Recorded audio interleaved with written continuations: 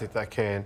Look, we've often seen where the clock has hit 00 and play continues until the completion of whatever's happening. So the ball's in play until there's a tackle.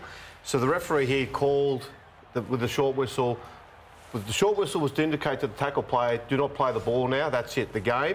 And before he went to, which was the stoppage in play, before he then went to the full-time whistle, he actually sat there and said, OK, and he had Chad Townsend come in and say, we want to now put in a captain's challenge. So that is basically similar but different, if that makes sense, to what happens when the ball's in play and the ball hits 00. It doesn't. If you're running the ball and it hits 00, they do not call full-time bad luck. They let you get tackled, complete the play.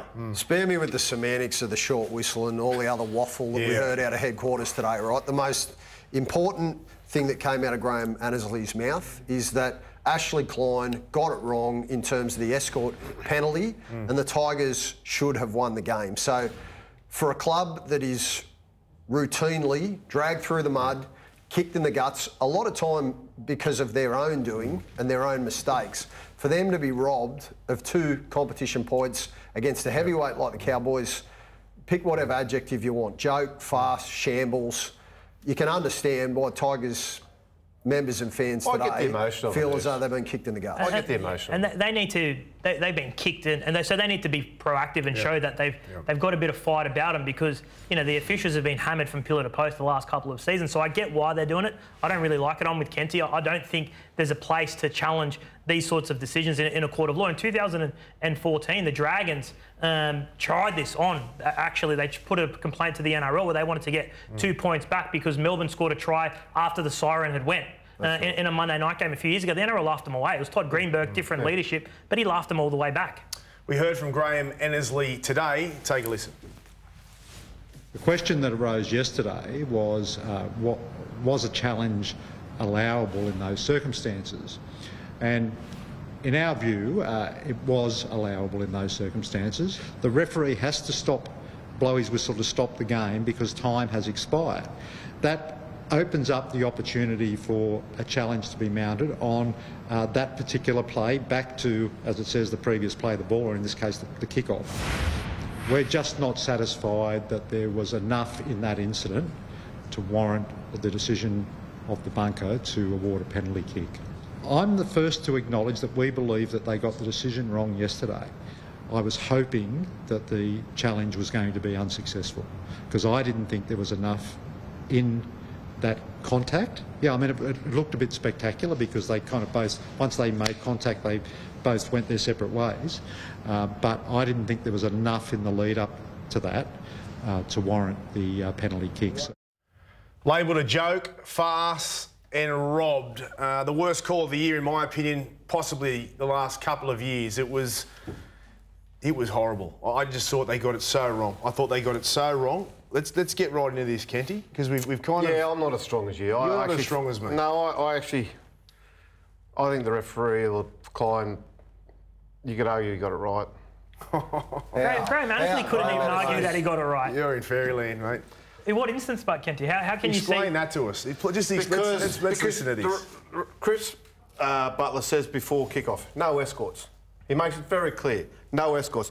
And you look at Kapoa down the bottom here in number 4. This is the trajectory of the ball, where it goes up and where it lands, where it's caught, OK? That's the ball. Now look at the line Felt runs. Look at the line Kapoa runs, where he runs and then he accelerates into... At no point is he running towards the ball. At no point. He is clearly in front of Kapoa. That's not how it unfolds. He's got his eyes on the ball, Kapoa, so he's watching the ball. Okay, the ball goes into there. Kapoa's watching what?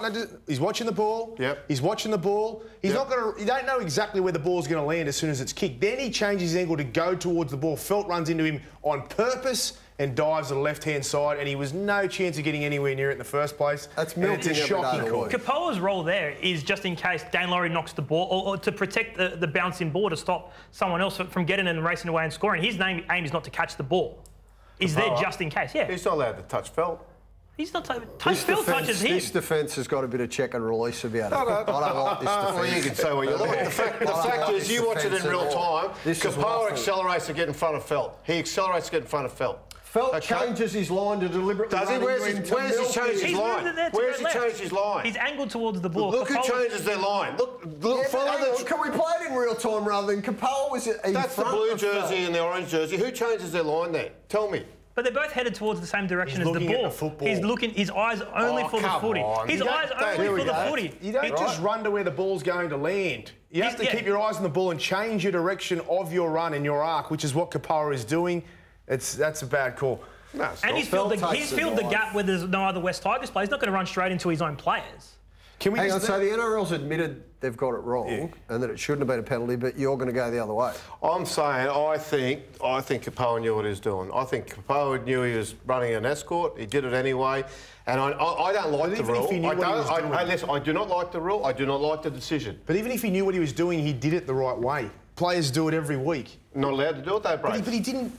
He's allowed to do it if he's looking at the ball and running towards the ball, which he didn't run towards the ball. He ran towards the ball. No, he didn't. The last bit of contact. He ran to get in front of Felt. Kyle Felt is the last bit of. He initiates the contact. There's no doubt Felt makes it. There's no doubt Felt milks it. No doubt. But he initiates the contact. He's the biggest milker in the game. I think he picked out a tiger to do it. I think he wanted to get knocked over because the kick was too deep. Once he's realised he's not in play. But the fact is, Kapoa also erred.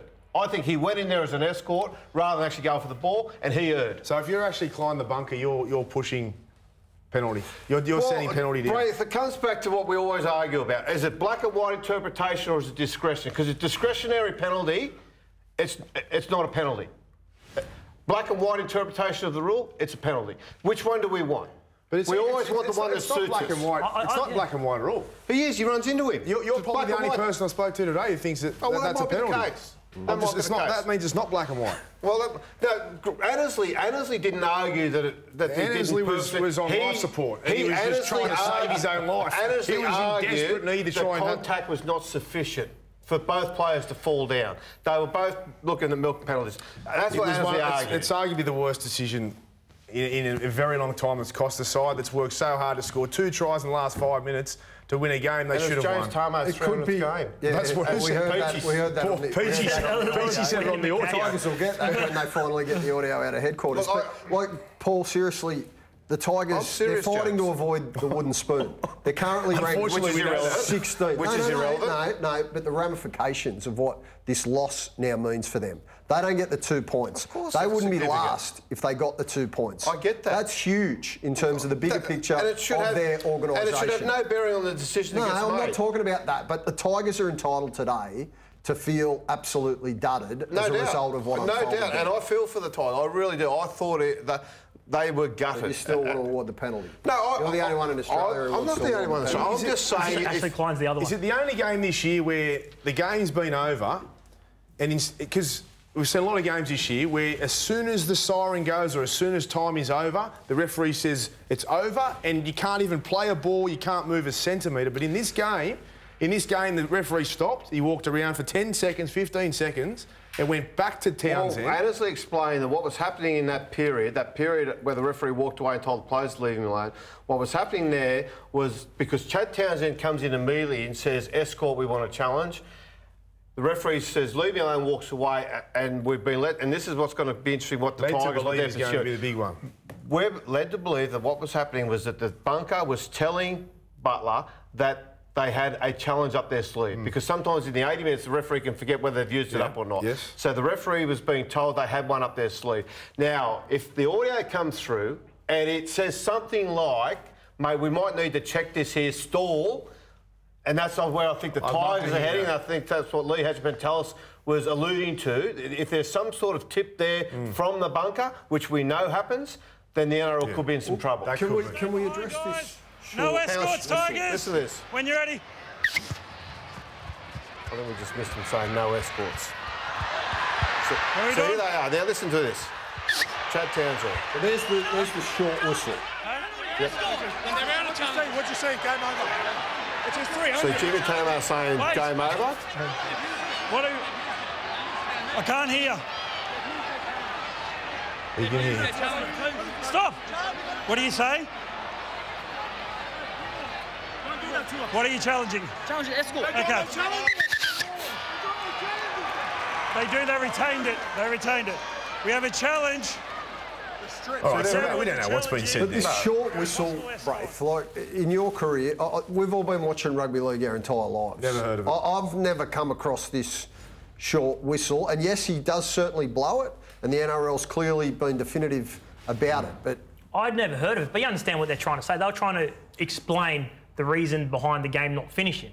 So, like, it's crazy. I've never heard of a short whistle in all this time covering the game, but when they explain it to you, you understand what they're saying. It means the game has not finished yet because they haven't gone that multiple whistles to end the game. Annesley did make a good point that if the decision was right and he had run him off the ball and they'd stopped the game at that point to get the right result, then no one would be carrying on the way that we all are today, which is a fair point, but it was so horribly wrong that you can't compare. You cannot compare. There's not a person on the planet apart from Paul Kent who thought they got it right. Oh, but even the ramification this could have on the top 8 and top 4. You know, I don't think a lot of people have had a look at that. It'll help before. I don't think it'll have a ramification the Cowboys are second, will be there. right? So if they get a home final, does that mean that they can potentially, if they win week 1, they can host another home final down the track? Second, they will. As well. That's massive. It's huge. In terms of and the if top we're 8. talking ramifications, if somehow the Tigers do win this case, and I don't think they will, I don't think they're going to walk away with 2 competition points, but if they did, imagine the ramifications it could have for the game long term.